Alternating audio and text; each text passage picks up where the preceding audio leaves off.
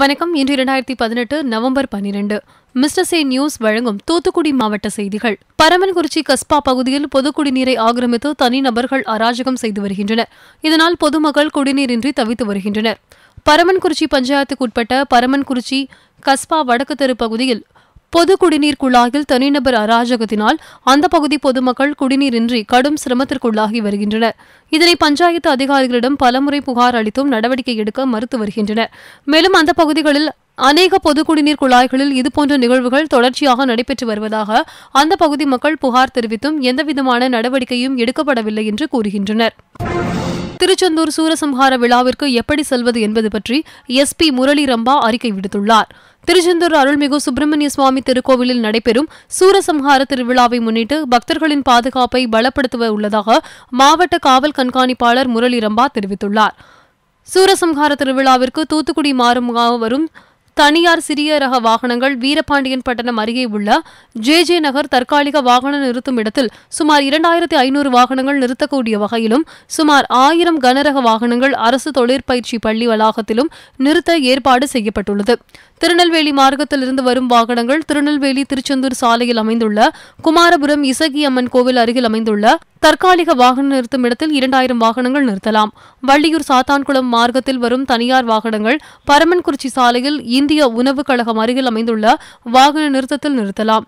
திருவிழாவிற்கு வாகனங்களில் வரும் பக்தர்கள் தங்கள் வரும் வாகனங்களை போக்குவரத்திற்கு இடையூறாக சாலை ஓரங்களில் ஆங்காங்கே நிறுத்திவிட்டு செல்லாமல் அதற்கென உரிய வாகன நிறுத்தும் இடத்தில் நிறுத்தும்படி கேட்டுக் கொள்ளப்படுவதாக தெரிவித்தார். கோவில் நிர்வாகத்தால் வழங்கப்படும் பச்சை நிற வாகன அட்டை வைத்திருப்பவர்கள் திருச்செந்தூர் மெயின் ஆர்ச், இரும்பு ஆர்ச், வடக்கு வீதி, கிழக்கு வீதி, அமளி நகர் சந்திப்பு, நவாப்பழ சாலை வழியாக வாகனங்களை நாளிக்கிணறு மற்றும் ஐயாவளி கோவில் அருகில் அமைந்துள்ள வாகன நிறுத்தத்தில் நிறுத்த ஏற்பாடு செய்யப்பட்டுள்ளதாக தெரிவித்தார். 13ஆம் தேதி மதியம் 1 மணிக்குள்ளாக வர அறிவிக்கப்பட்டுள்ளதாகவும் அவர் தெரிவித்தார்.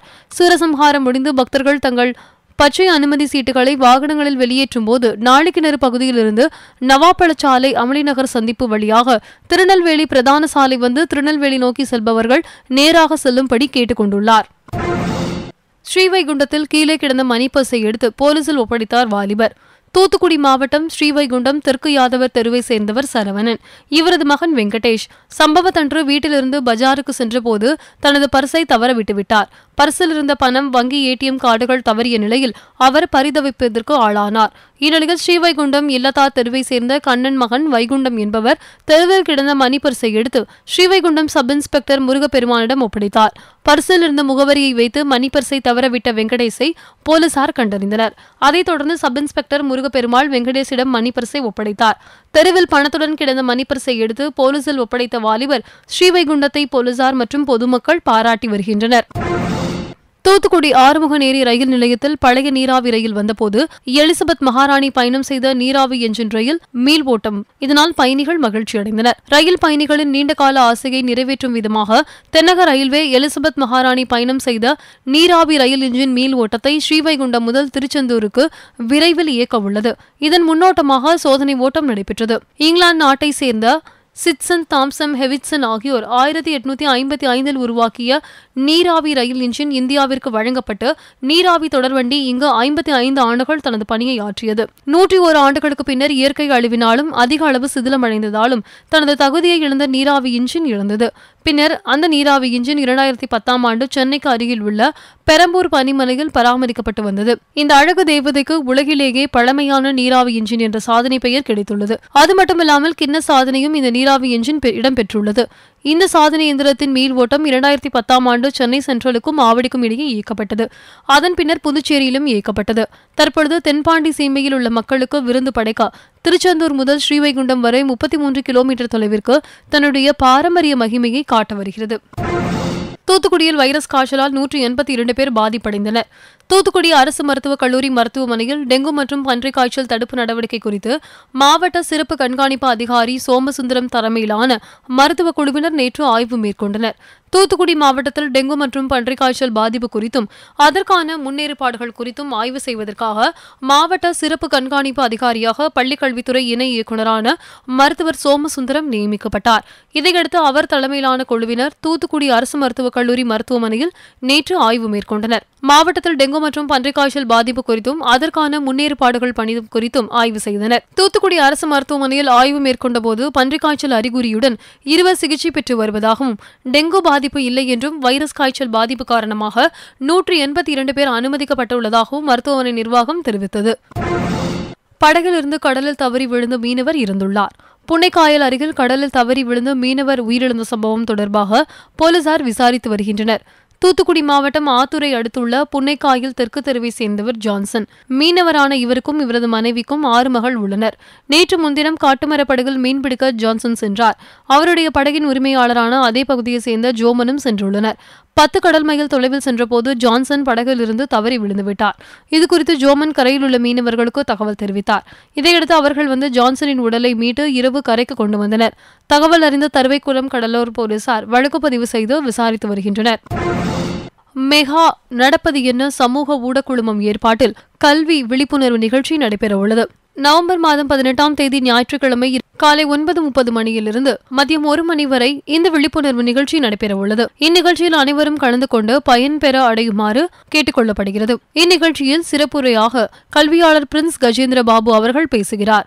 இதில் கட்டாய இலவச கல்வி சட்டத்தின் கீழ் தனியார் பள்ளிக்கூடங்களில் 25% இடஒதுக்கீடு, அரசு பள்ளிக்கூடங்களின் எண்ணிக்கை, தரம், மாணவர் சேர்க்கை உயர்த்துவது எப்படி, கல்வியில் முன்னுதாரண சமுதாயமாக காயல்பட்டினம் எவ்வாறு திகழ்கிறது என்பது பற்றி உரையாற்ற உள்ளார். இந்நிகழ்வு ஞாயிற்றுக்கிழமை நவம்பர் 18ஆம் தேதி ஹமீதியா உள்ளரங்கம் பெரிய நெசவு தெருவில் நடைபெறுகிறது. தூத்துக்குடி மாவட்ட பள்ளிக்கூடங்களில் காய்ச்சல் பாதித்த மாணவர்களின் விவரத்தை தெரியப்படுத்த வேண்டும் என்று சுகாதார பணிகள் துணை இயக்குநர் தெரிவித்துள்ளது. தூத்துக்குடி மாவட்டத்தில் டெங்கு காய்ச்சல், பன்றிக் காய்ச்சலை தடுக்கும் வகையில் சுகாதாரத்துறை மற்றும் பள்ளிக்கல்வித்துறை இணைந்து மாணவ மாணவிகளிடம் விழிப்புணர்வை ஏற்படுத்தி வருகிறது. இதற்காக பள்ளி ஆசிரியர்களுக்கான பயிற்சி தூத்துக்குடியில் நடந்தது. பயிற்சியில் சுகாதார பணிகள் இணை இயக்குநர் கீதா ராணி பேசினார். மாணவ மாணவிகளுக்கு கை கழுவும் முறைகளை பழக்கப்படுத்த வேண்டும். காய்ச்சல், இரும்பல் போன்ற உபாதைகள் உள்ள மாணவர்களின் புள்ளி விவரம் கல்வித்துறை மூலமாக சேகரித்து சுகாதாரத்துறைக்கு வழங்க வேண்டும் என்று தெரிவித்தார். பள்ளி வளாகங்களில் மழைநீர் தேங்காத வகையில் பாதுகாக்க ஒவ்வொரு பள்ளிக்கும் ஒரு ஆசிரியர் பொறுப்பெடுத்து கொசு உற்பத்தி காரணிகளை அப்புறப்படுத்த நடவடிக்கை எடுக்க வேண்டும் என்று கேட்டுக்கொண்டார். தொடர்ந்து ஆசிரியர்களுக்கு பன்றிக் காய்ச்சல் விழிப்புணர்வு துண்டு பிரசுரம் வழங்கப்பட்டது. பயிற்சியில் மாவட்ட பயிற்சி மருத்துவர் விமனீஷ், மாவட்ட பூச்சியியல் வல்லுநர் ஆனந்தன், 1000க்கும் மேற்பட்ட ஆசிரியர்கள் கலந்து கொண்டனர். சுப்பிரமணிய சுவாமி கோவிலில் கந்தசஷ்டி திருவிழா நாளை நடைபெறுகிறது. முருகப்பெருமானின் 2ஆம் படை வீடான திருச்செந்தூர் சுப்பிரமணிய கோவிலில் கந்தசஷ்டி திருவிழா ஆண்டுதோறும் நடைபெறுகிறது. விழா தொடங்கிய முதல் நாளிலிருந்து கோவிலில் திரளான பக்தர்கள் கந்தசஷ்டி விரதம் இருந்து வருகின்றனர். உள்ளூர், வெளியூர் மட்டுமின்றி வெளிநாடுகளிலிருந்தும் பக்தர்கள் தங்கி விரதம் கடைபிடித்து வருகின்றனர். விழாவின் 4ஆம் நாளான நேற்று அதிகாலை 3 மணிக்கு கோவில் நடை திறக்கப்பட்டு 3:30க்கு விஸ்வரூப தீபாராதனை, 4 மணிக்கு உதய மார்த்தாண்ட அபிஷேகம் நடந்தது.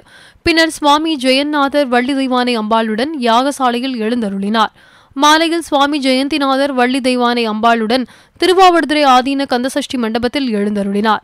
விழாவின் சிகர நிகழ்ச்சியான சூரசம்ஹாரம் 6ஆம் நாளான நாளை நடக்கிறது. இதையொட்டி அன்று அதிகாலை 1 மணிக்கு கோவில் நடை திறக்கப்பட்டு 1:30க்கு விஸ்வரூப தீபாராதனை, 2 மணிக்கு உதய மார்த்தாண்ட அபிஷேகம் நடக்கிறது. காலை 9 மணிக்கு உச்சிக்கால அபிஷேகம், மதியம் 1 மணிக்கு சாயரக்ஷ தீபாராதனை நடத்தப்படும். மாலை 4:30 மணி அளவில் கடற்கரையில் சுவாமி ஜெயந்திநாதர் சூரபத்மனை வதம் செய்யும் சூரசம்ஹாரம் நிகழ்ச்சி நடைபெறுகிறது. பக்தர்களின் பாதுகாப்பு கருதி மாவட்ட போலீஸ் சூப்பரண்ட் முரளி ரம்பா உத்தரவின்படி திருச்செந்தூர் மாவட்ட துணை போலீஸ் சூப்பரண்ட் திப்பு தலைமையில் போலீசார் பாதுகாப்பு பணியில் ஈடுபட்டு வருகின்றனர். தமிழ்நாடு அரசு பணியாளர் தேர்வாணையம் மூலம் குரூப் 2 தேர்வு நேற்று நடத்தப்பட்டது. தூத்துக்குடி, ஸ்ரீவைகுண்டம், திருச்செந்தூர், கோவில்பட்டி ஆகிய 4 வட்டங்களில் 57 மையங்களில் தேர்வு நடைபெற்றது. தேர்வு எழுதுவதற்கு மொத்தம் 15,621 பேர் விண்ணப்பித்திருந்தனர். இருப்பினும் 11,752 பேர் மட்டுமே தேர்வை எழுதினர். 27 மையங்களில் நடைபெற்ற தேர்வில் பங்கேற்க 7,636 பேர் விண்ணப்பித்திருந்த நிலையில் 5,735 பேர் மட்டுமே இந்த தேர்வினை எதிர்கொண்டனர். அனைத்து மையங்களிலும் தேர்வு வீடியோ மூலம் பதிவு செய்யப்பட்டது. 4 வட்டங்களில் வட்டாட்சியர் ஒருங்கிணைப்பாளராக நியமனம் செய்யப்பட்டு கண்காணிப்பு பணியில் ஈடுபட்டனர். சிறு குறு தொழில் நிறுவனங்கள் புத்தாக்க புற்றுச்சீட்டு திட்டத்தில் பயன்பெற விண்ணப்பிக்கலாம் என்று தெரிவிக்கப்பட்டுள்ளது. தமிழக அரசு புதியதாக பற்றுச்சீட்டு என்ற திட்டத்தை அறிமுகப்படுத்தியுள்ளது. இத்திட்டம் 400 சிறு குறு மற்றும் நடுத்தர தொழில் நிறுவனங்களின் தொழில் முனைவோருக்கு ஆண்டுதோறும் 20 கோடி வரவு செலவு திட்டத்தில் சென்னையில் உள்ள தமிழ்நாடு தொழில் முனைவோர் மேம்பாடு மற்றும் புத்தாக்க நிறுவனம் மூலம் 2018-19 முதல் செயல்படுத்தப்படும். இந்த திட்டம் சிறு குறு மற்றும் நடுத்தர தொழில் நிறுவனங்களின் கண்டுபிடிப்பு திறனை அதிகரிக்கவும் புதுமையான தயாரிப்புகள் வணிக ரீதியாக செயல்படுத்தக்கூடியதாகும். விஞ்ஞானம் மற்றும் கண்டுபிடிப்புகளால் தொழிற்துறை, கல்விகள் மற்றும் அரசு ஆகியவற்றுக்கு இடையில் ஒத்துழைப்பை ஊக்குவித்தல் மற்றும் நிலைப்படுத்துதல் இந்த திட்டத்தின் முக்கிய நோக்கமாகும். இந்த திட்டத்தில் விண்ணப்பங்கள் தாக்கல் செய்யலாம். www.indcom.tn.gov.in/ivp என்ற இணையதளம் மூலமாக. இத்துடன் தூத்துக்குடி மாவட்ட செய்திகள் நிறைவடைகின்றன. மேலும் செய்திகளை தெரிந்து கொள்ள www.mrchenews.com என்ற எங்களது இணையதளத்தை பார்வையிடுங்கள். வணக்கம். இன்று 2018 நவம்பர் 12 மிஸ்டர்.செ நியூஸ் வழங்கும் செய்திகள். உடல் நலக்குறைவால் பெங்களூரு தனியார் மருத்துவமனையில் அனுமதிக்கப்பட்ட மத்திய அமைச்சர் அனந்தகுமார் இன்று காலமானார். மத்திய மந்திரி அனந்தகுமாரின் மறைவிற்கு ஜனாதிபதி, பிரதமர், மத்திய மந்திரிகள் மற்றும் பல்வேறு தலைவர்கள் இரங்கல் தெரிவித்துள்ளனர். இவரின் மறைவையொட்டி கர்நாடக மாநிலத்தில் அரசு சார்பில் 3 நாட்களுக்கு துக்கம் அனுசரிக்கப்படுகிறது. திமுக தோல்விக்கு காரணமான வைகோ மீது மு.க. ஸ்டாலின் கோபத்தில் இருக்கிறார் என்று கரூரில் பாராளுமன்ற துணை சபாநாயகர் தம்பிதுரை தெரிவித்துள்ளார். ஜெயலலிதா மரணம் குறித்த சர்ச்சை கருத்து கூறிய அமைச்சர் திண்டுக்கல் ஸ்ரீனிவாசனை ஆணையம் விசாரிக்க வேண்டும் என்று அமமுக கொள்கை பரப்பு செயலாளர் தங்க தமிழ்ச்செல்வன் பேசியுள்ளார். பேரறிவாளன் உட்பட 7 பேர் விடுதலையில் உறுதியாக இருக்கிறோம் என்று துணை முதலமைச்சர் ஓ பன்னீர்செல்வம் கூறியுள்ளார். தமிழ் திரைப்படங்களில் நடிக்கும் நடிகர்கள் புகைப்பிடிக்கும் காட்சியில் நடிப்பதை தவிர்க்க அறிவுறுத்துங்கள் என்று தென்னிந்திய நடிகர் சங்க தலைவர் நாசருக்கு ராமதாஸ் கடிதம் எழுதியுள்ளார். சத்தீஸ்கர் மாநிலத்தில் நக்சலைட்டுகளின் ஆதிக்கம் நிறைந்த பகுதிகளில் முதல் கட்டமாக 18 தொகுதிகளில் பலத்த பாதுகாப்புடன் வாக்குப்பதிவு தொடங்கி நடைபெற்று வருகிறது. டெல்லி விமான நிலையத்தில் 1 கோடி தங்கம் பறிமுதல் செய்த சுங்கத்துறை அதிகாரிகள் 2 பேரை கைது செய்தனர். சிபிஐ இயக்குநர் அலோக் வர்மாவின் வழக்கை சுப்ரீம் கோர்ட் இன்று விசாரிக்கிறது. அப்பொழுது மத்திய ஊழல் கண்காணிப்பு ஆணைய விசாரணை அறிக்கையை அது பரிசீலிக்கும். ஜெகன்மோகன் ரெட்டி இன்று சலூர் சட்டமன்ற தொகுதியிலிருந்து தனது பாத யாத்திரையை மீண்டும் தொடங்க உள்ளதாக அக்கட்சியின் கௌரவ தலைவர் விஜயம்மா தெரிவித்துள்ளார். ரிசர்வ் வங்கியின் மூலதன கட்டமைப்பை வரையறுப்பதில் தற்பொழுது அவசரம் காட்டுவதேன் என்று மத்திய அரசிற்கு ப. சிதம்பரம் கேள்வி எழுப்பியுள்ளார். ஆந்திரா முதல் மந்திரி சந்திரபாபு நாயுடு நேற்று தனது மந்திரி சபையை விரிவுபடுத்தினார். தெலுங்கு தேசம் கட்சியைச் சேர்ந்த 2 பேர் புதிய மந்திரிகளாக பதவியேற்றனர். தேர்தலில் குற்றப்பின்னணி பற்றிய தகவல்களை ஊடகங்களில் வெளியிடாவிட்டால் வேட்பாளர்கள் மீது கோர்ட் அவமதிப்பு வழக்கு தொடரலாம் என்று தேர்தல் கமிஷன் அறிவித்துள்ளது. பாகிஸ்தான் விமானம் தரையிறங்கிய போது அதன் 2 டயர்களிலும் காற்று இறங்கி ஓடுதளத்தை கடந்து சென்று விபத்துக்குள்ளானது. இந்த விபத்தில் பயணிகள் அனைவரும் அதிர்ஷ்டவசமாக உயிர் தப்பினர். பெண்கள் 20 ஓவர் உலக கிரிக்கெட் போட்டியில் இந்திய அணி பாகிஸ்தானை வீழ்த்தி 2வது வெற்றியை பெற்றது. எந்த சவாலையும் சந்திக்க இந்திய விமானப்படை தயாராக இருக்கிறது என்று தளபதி தனோயா தெரிவித்துள்ளார். ஆப்பிரிக்கா நாடான காங்கோவில் எபோலா வைரஸ் தாக்குதல் காரணமாக 200 பேர் பலியானதாக தகவல்கள் தெரிவிக்கின்றன. ஜெயின் சமூகத்தை சேர்ந்த 20 பெண்கள் உட்பட 23 பேர் சென்னையில் நடந்த நிகழ்ச்சியில் ஒரே நேரத்தில் துறவரம் பூண்டனர். ஒரே குடும்பத்தை சேர்ந்த 4 பேரும் இல்லற வாழ்வில் இருந்து விடுபட்டனர். மதுரை அரசு மருத்துவமனையில் பன்றிக் காய்ச்சலுக்கு 12 வயது சிறுவன் ஒருவர் பலியாகியுள்ளார். +2 மாணவி பாலியல் பலாத்காரம் செய்யப்பட்ட வழக்கில் வாலிபரை போலீசார் அதிரடியாக கைது செய்தனர்.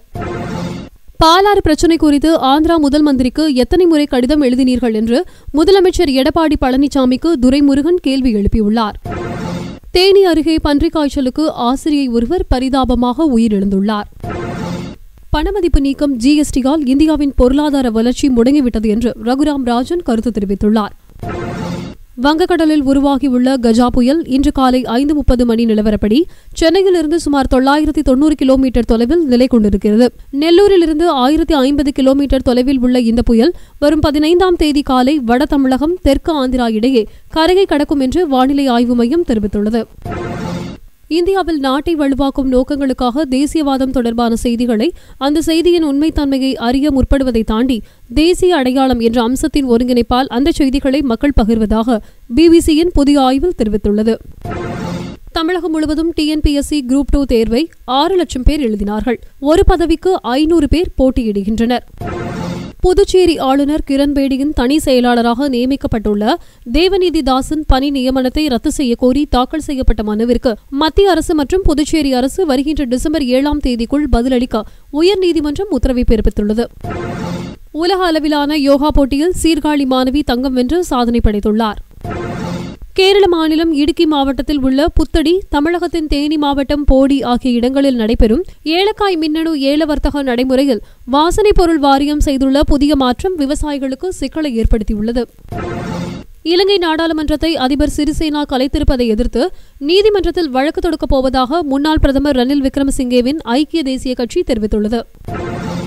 மேட்டூர் அணைக்கு வரும் நீரின் அளவு 5747 கனஅடியிலிருந்து 4006 கனஅடியாக குறைந்துள்ளது. அணையிலிருந்து டெல்டா பாசனத்திற்காக 5000 கனஅடியும், கிழக்கு மற்றும் மேற்கு கால்வாய் பாசனத்திற்காக 900 கனஅடியும் தண்ணீர் திறக்கப்பட்டு வருகிறது.